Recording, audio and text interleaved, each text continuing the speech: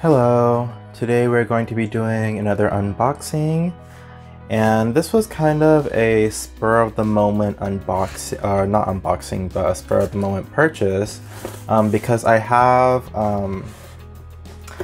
I think I have one Phal that's crossed, that this is a parent of, and then I have another Phal that this is a grandparent of, technically, because it's crossed with something else. Kung's Red Cherry is the name, but it's a cross of this and something else. And I got this from Getzen, Getzen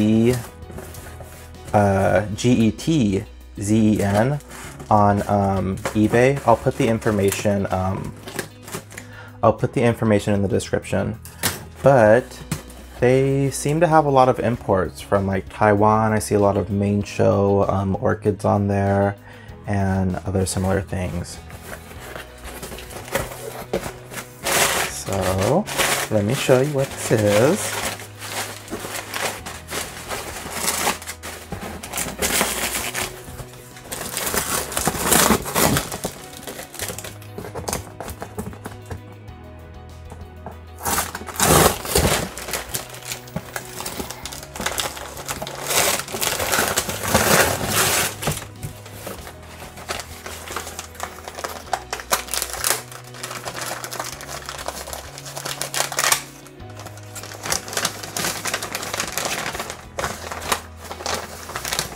Yay, here it is.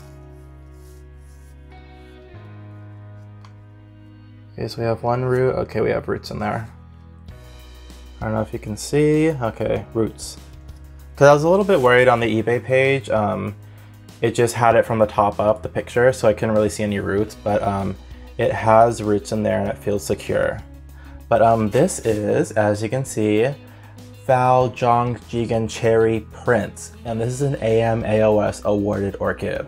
And I first saw this orchid on Norman's Orchids, and I'll put a picture in there. Hold on, actually let me clean this up.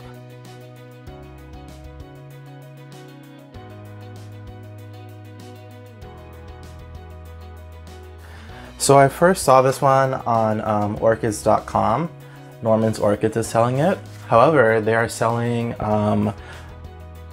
their mature size plants because they're in bloom and it is an awarded plant. They're selling them for $75 starting, and I do not have $75 to spend on this particular orchid, even though it is very pretty.